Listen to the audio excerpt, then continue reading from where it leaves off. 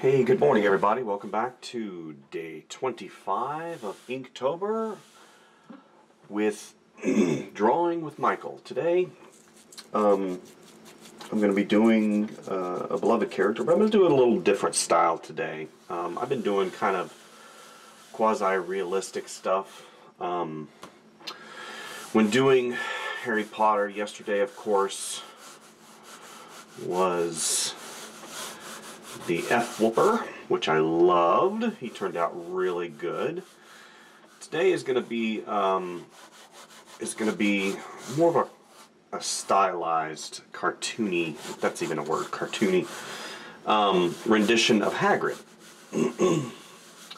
So, if you guys know, Hagrid is the giant in the Harry Potter universe.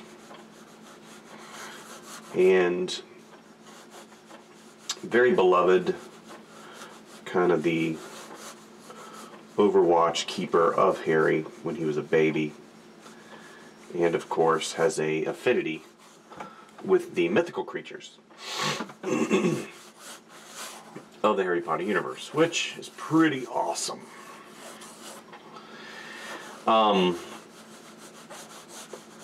So this particular illustration is going to be more stylized than the other ones because I'm trying to really do things a little bit different in my world and,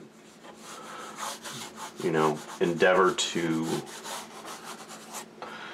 expand and try different styles, of course. You guys know that, you know, I'm a really big proponent of that.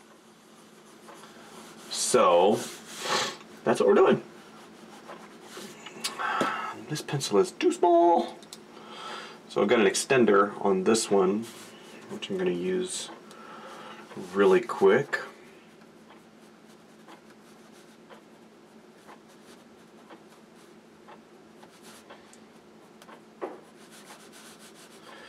Hagrid's got these very bushy eyebrows that come around.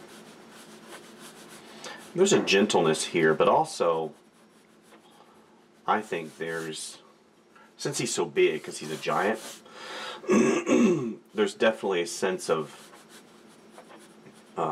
power there.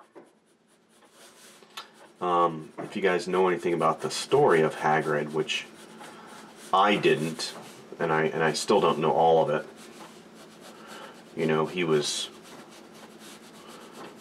expelled from Hogwarts for doing something, if I remember correctly, doing something that was good, and he was kind of framed in a bad light by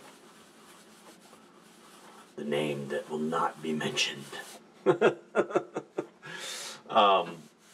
And he was subsequently expelled, and his wand was broken. Of course, we all know that, or at least some of us know that are in that Harry Potter mindset, his wand was eventually formed into his umbrella. All these complexities of these characters, sometimes it's hard to remember everything if you're not, you know, into that Harry Potter universe, which I'm not. I don't want to say that I am not, or if I am, because I do so much work for the Harry Potter universe, for Universal Studios, and it behooves me to be up on the specifics and the nuances of the characters. A lot of people don't really care, to be honest with you. They don't care about, you know, all the intricacies of the characters, but me being a character designer, me being an illustrator, me being a person that, you know, likes characterizations and design and stuff like that, it's always good for me to understand and know the different story and complexities behind these characters. So that's one of the, I just know enough to get me in trouble. You know what I'm saying? Anyway, so Hagrid, he is one of my favorite characters, just because of the way they've designed him. I've seen different character designs of him on the internet, and a lot of people they're just so good. There's just so much really good stuff on the internet, and there's just really a lot of great,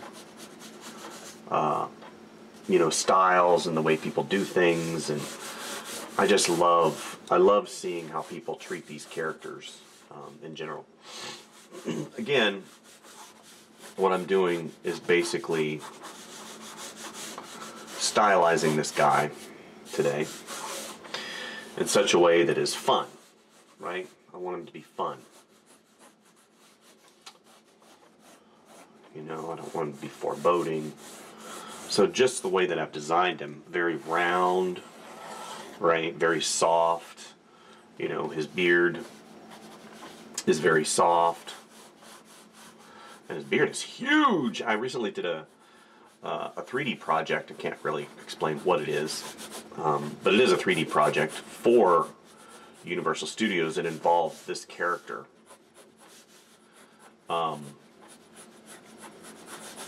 And he was challenging, to say the least, but he was very fun, right? Just to be able to do stuff like that in your professional career, I think is something that, we all aspire to do. I remember growing up wanting to do stuff for Mickey Mouse. Doing stuff for Mickey Mouse. And I didn't know how that was going to happen. Right? Because, whenever you're young and you're impressionable and you are looking at what you want to do as a career, sometimes we just don't know the path to be able to do that. And eventually I got the opportunity to draw Mickey Mouse for Disney, which was, it was such a wonderful moment in my career to be able to do something like that. And I actually got to draw Mickey Mouse, and I combined different genres of Mickey Mouse. Because if any of you guys know about Mickey Mouse, there's different design genres that he comes from. In the 20s, the 50s, you have the pie-eyed, you have the modern Mickey, kind of the retro Mickey Mouse. So let me get his eyebrow right here. It's kind of coming right there. Big thing has got his cheek right there. And I'm going to have his eyes kind of come around like this. And like that. And I've got this eyebrow kind of going up.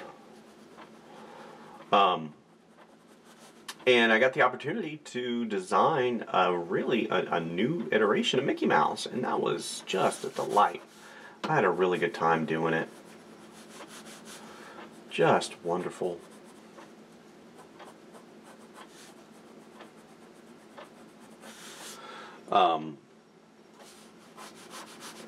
And whenever they stopped the freelance program, it was all gone.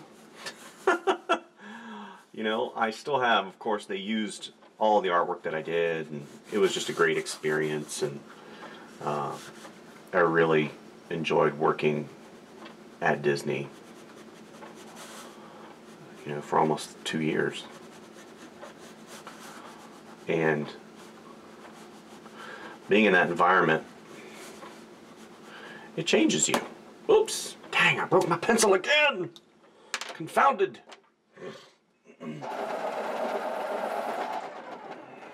Okay, so I'm gonna go ahead and do a little detail here.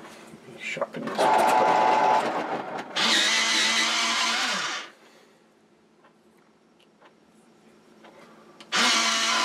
Sorry for that noise.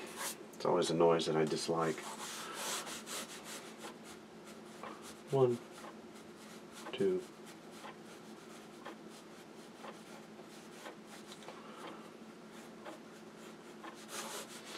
It's got this big strap that comes here.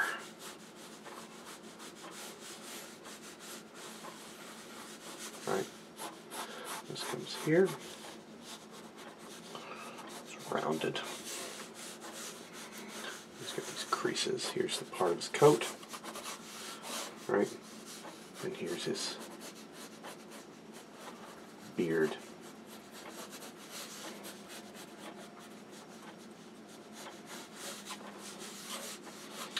Here's the umbrella that he's holding. He's got his finger here, his other finger here, and then this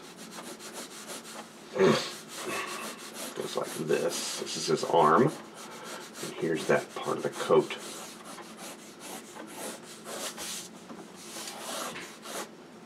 Okay. Morning. Good, I'm doing a video.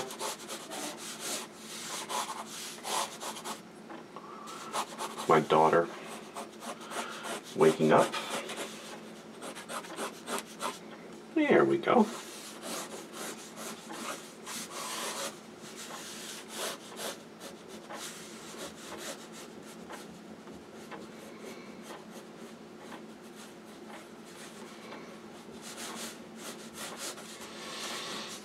Okay. Got that strap that comes here and then it comes around.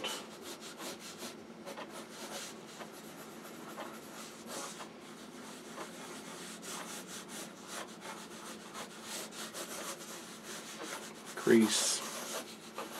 Okay, this goes here. Crease, crease. Have that shoulder come around. Okay.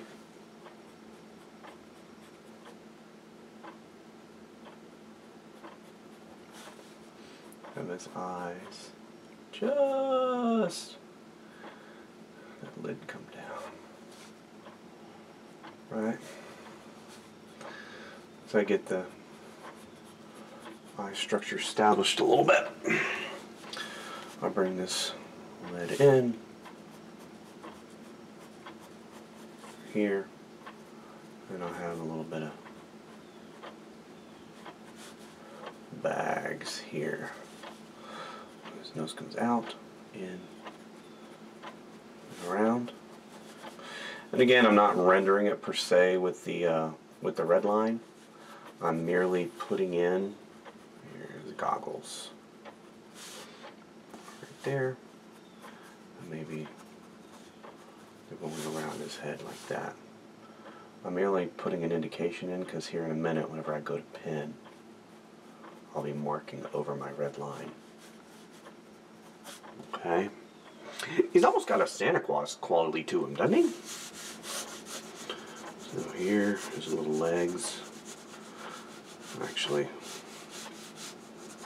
he's got these really big boots, but I'm not going to do those because I don't really have the room. I've made him a little bit too big. On my page,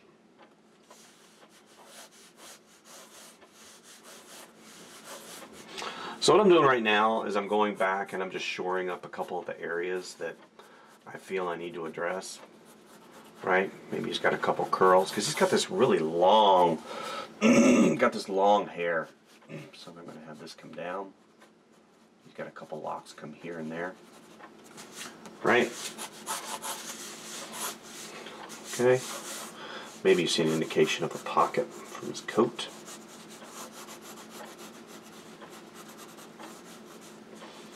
Right? Comes here.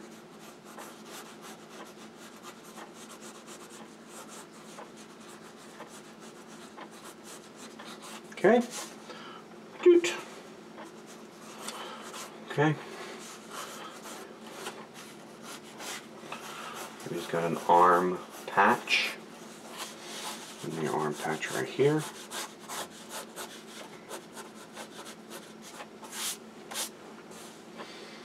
Okay. Define his goggles just a little bit more. I'm going to pretty much go back in here in a second with a pen and I'll define all of this stuff. I just want to make sure at least to have an indication in the pencil, because a lot of times if you don't, you'll end up getting the wrong proportion you know, and you won't be satisfied with your drawing. Okay, I'm pretty happy with that. That is a loose, let's get his beard out here. Make his beard a little more chaotic.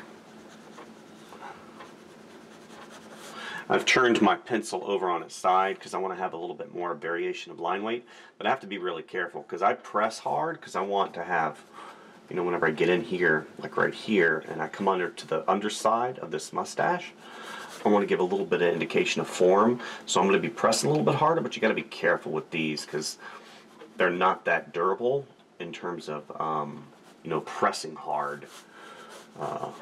You just got to be careful. Just know that. Know that whenever you press hard, you have a possibility of breaking your pencil, and I do that quite a bit. So here, let that come up.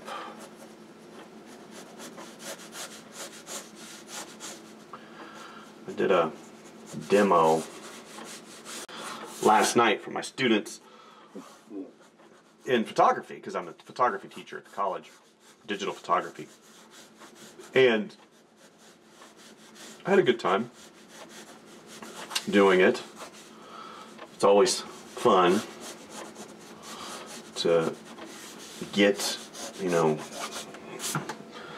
give knowledge to those who are interested in getting knowledge.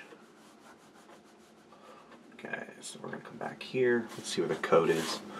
Coat comes here and it goes behind his beard. Here's the other part of the coat right here. So here's the beard, comes out.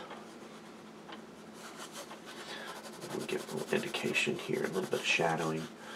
What I can do is I can just give just a little indication of his bottom lip. I don't want to give too much. We'll just give this right here. Right? And then I'll color that in, be the top of his lip. Okay. And, you know, one of the things that I told the kids was basically in Photoshop, because it was a Photoshop tutorial about layer compositing in Photoshop. You know, there's so many different ways of doing things in programs like that, but what's really cool, we're going to get a little indication of shadow. What's really cool about Photoshop is it's kind of a primer program that really sets you up to be able to go into other programs, especially if it's an Adobe product, because a lot of the quick keys are the same. So I said, once you learn Photoshop, it really gives you kind of a heads up and a legs up to be able to do the other programs and not have too much of a problem and a learning curve because you've already learned all the quick keys in Photoshop. Plus, learning Photoshop is kind of an industry standard. Never have I had a company ask me, do you know how to use Photoshop? Because it's a given, right? It's not something that they're going to say, you know, as one of the requirements, or at least it hasn't happened to me.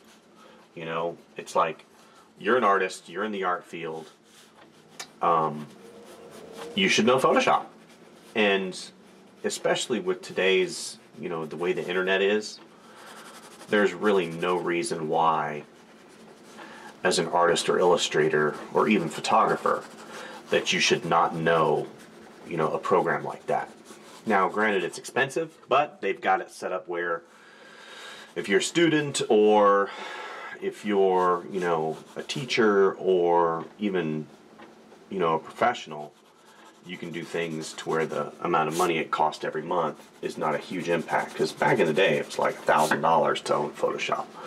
And then they would only support it for like 2 years, and then you'd have to go out and you'd have to get an update, and that update was like $275, you know, $300, and even then, it was just kind of ridiculous because, you know, I already bought the program, and it just cost a lot of money to buy a program like that. So let's go ahead and do his legs. Simple feet. I'm literally not looking to do those huge boots. Okay, so he's looking pretty decent. So I'm gonna go ahead to pin. I'm gonna put you guys on time lapse for the pin, just because it takes a little while to do, and I think we're 10 minutes in, 15 minutes in. So I'm gonna put you guys on time lapse, let you watch the process, and we'll do a wrap up on the other side. Enjoy.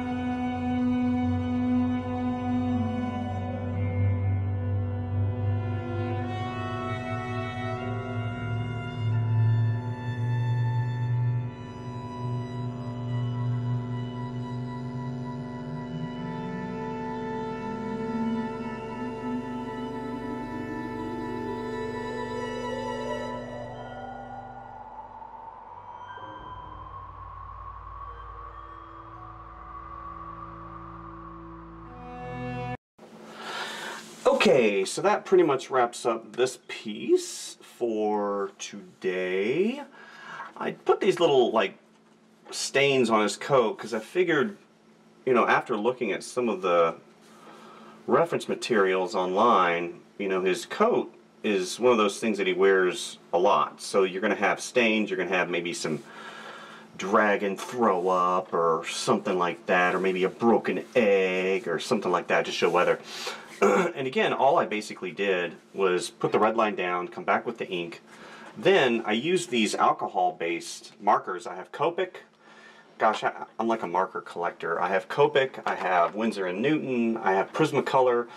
Believe it or not, I got these from I got these from Ross, and I think I paid $3 for them for the whole set. And they're made by Soho Studio, and they're fantastic. You know, they're not going to replace my Copics by any means. They're made in China. They're artist lofts, which means they're probably from Michaels. Actually, no, this isn't. Okay, this is different than what I have on my hand. The artist loft I got from Michaels. This I got from Ross, and these are really good too. But that being said, I think this is pretty much going to wrap up what I wanted to accomplish with this piece today. As always, please like and subscribe. Hit that notification bell. Trying to grow the channel a little bit. I think we're at 3,300 subscribers, which isn't too bad, not too shabby. You know, obviously trying to grow a little bit more. I found out, I was looking at you know, the amount of money that I had made last month from my channel, and you know, just to give you insight, I think one of my videos had almost 9,000 or 10,000 views, and I made $5.60. So that kind of gives you an understanding of how YouTube works, right? For every 10,000 views that you get, possibly you might make $5 or $6 depending on how you have your monetization set up. So some of those videos, so you can do the math. So if you see a video that has like 2.5 million views, so for every 10,000 views you might make $5 or $6. So you know, those people that get millions of views, they're making some decent coinage, you know. That's why I can understand why people try and make YouTube a living, because if you post a video every single day, and let's say you get, you know, 500,000 views for each video, you know, at the end of the month you could have a decent amount of money. But that being said, I'm not here to make money, just to offset cost of making the video, and eventually it'll happen, I'm sure, but right now I'm just interested in getting these videos out to you guys so you can enjoy the process.